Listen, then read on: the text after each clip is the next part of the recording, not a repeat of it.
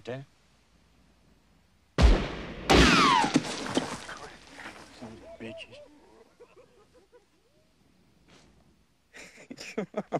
Hey, boy, you better come cover. I'm not kidding, these boys are shooters. Come on, you want to cover. There you go.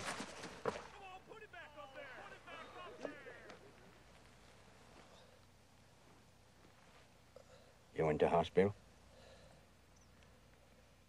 It was no good. What's going on here? What's going on here? That seems to be the question, all right. See, you could ask the major.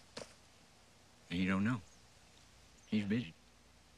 And he's busy trying to figure out how come the officers' mess run out of peach ice cream. And, of course, you got the general. He come up to see the show.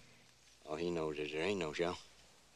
Which ain't entirely correct, see, because we started blowing up, but they shot her down before we got 10 feet off the ground. Nobody's made a run either way. It's been a standoff all damn day. Now the major, he's looking at the general.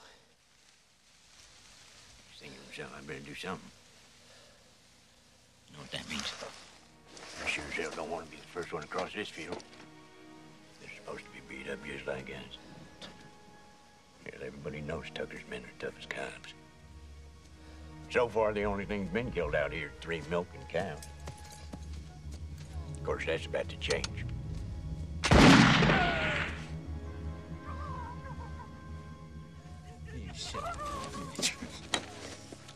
You know, some of the boys are saying, we ain't gonna fight.